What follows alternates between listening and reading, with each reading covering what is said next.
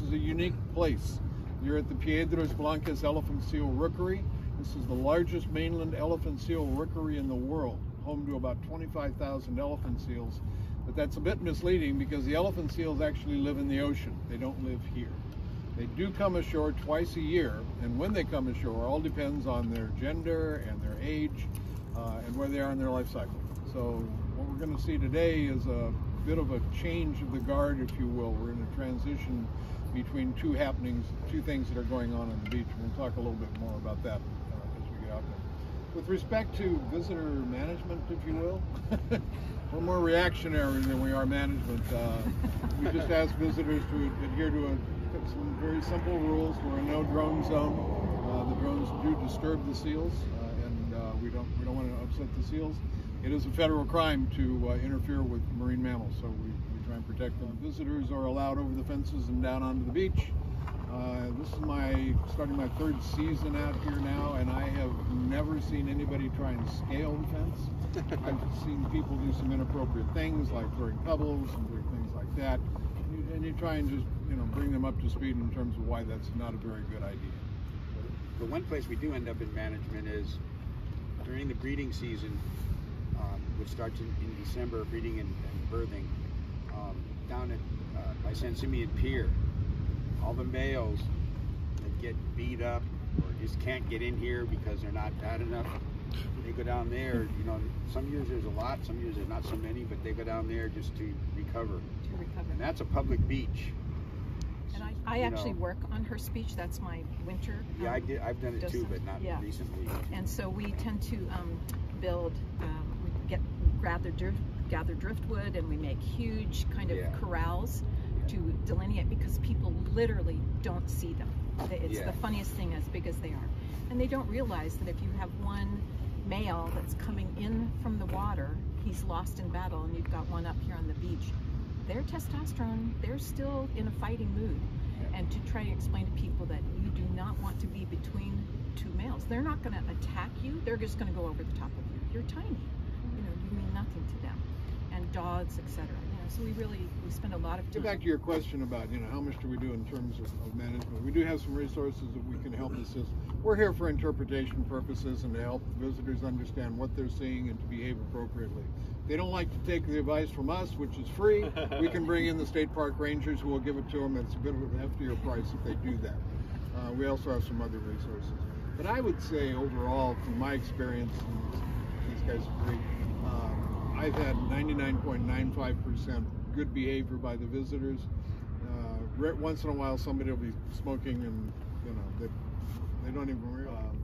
So you're actually at a very, very good time, because the elephant seal cycle really starts at the end of November, 1st of December, when the big bulls start coming ashore on the beaches, and they're coming ashore to claim territory or geography, and they will begin fighting amongst themselves to determine the hierarchy. Who's in charge, who's in control, who's going to control what areas of the beach. Those guys that do gain control, we call them beach masters. They're going to hold on to that territory, because in the first few weeks of December, the pregnant females are going to start coming out of the water to have their pups. And I know this is going to sound weird, but literally the pregnant females that are from this rookery will come ashore within a couple of months and have their pups on all of these beaches. When I say this rookery, the rookery is about 8 miles long and incorporates about 40 beaches in here. So what you're going to see are 2 beaches here.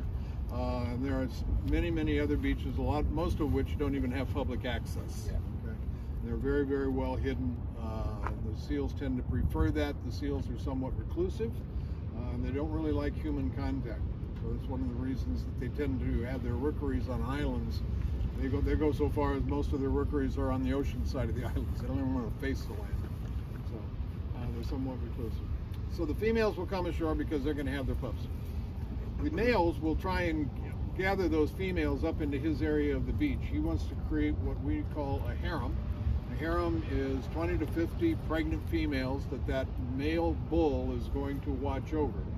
And he's going to watch over that group and protect them from the younger males that may try and get in and mate with them too early, protect it from other bulls that may try and intercede and steal them away over into his area.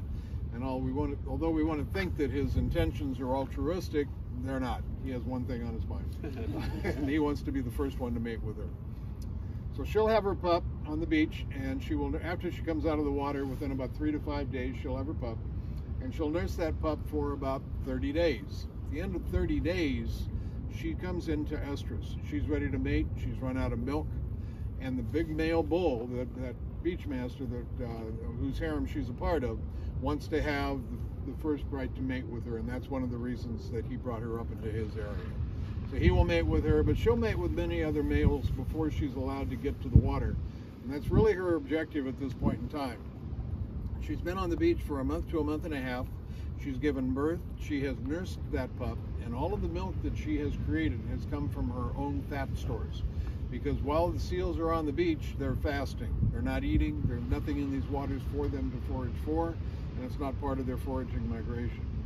So she's hungry. She's also lost a lot of weight, anywhere between 1/4 and 1/3 of her own body weight. And then at the end of all that, if that wasn't bad enough, she's had to put up with the romantic advances of all these male elephant seals. So by the time she gets to the water, she's exhausted. She's just physically completely beat up. And even though from that mating she does have a fertilized egg, what she doesn't have is the nutritional ability to support both herself and a pregnancy. So she has the ability to hold that fertilized egg in suspension. It's called delayed implantation, or diapause. And she'll hold that egg in suspension. Literally, the egg is not developing, although it is in her uterus, while she goes out on her first foraging migration of the year. And she will swim out. She's a mature female. She'll swim about halfway to Japan. They like to forage. Females like to forage in the deep trenches of the North Pacific, north of the Hawaiian Islands, roughly half the distance between here and the Japan archipelago. And she will. So there's a couple of other things that are happening around the rookery at this time also. As the young pups, after they are born, I wonder, mom went to go find something to eat. We have no idea who dad was, because that was one of 20 seals the previous season. We don't even know if it's on the same beach. In one of Mother Nature's first attempts at humor, when the elephant seals are born, even though they're going to spend their life in the ocean, they don't know how to swim. And so job one for them is to learn how to swim. And that's one of the reasons that we think the seals like this particular area of the coast.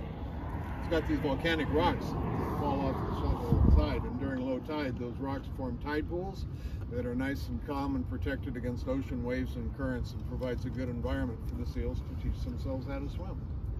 So after mom disappears, the pups will band together in what we call weaner pods. These are pups that have been weaned, and they will spend their time playing together and working in the ocean together to learn how to swim.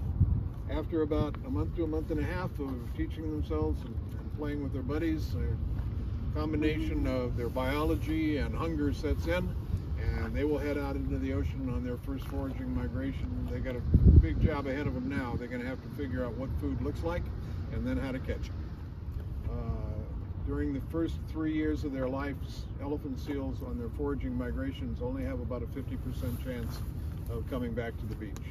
So there's a high combination of predation on these smaller seals. When they are out there in the water, some of them are more successful than others in terms of identifying food and being able to capture it. But the fall-off curve for young seals is very, very high. Yeah, that's definitely a man. And then these little tiny ones are 1, 2, Oh, these little tiny ones. well, those could be in the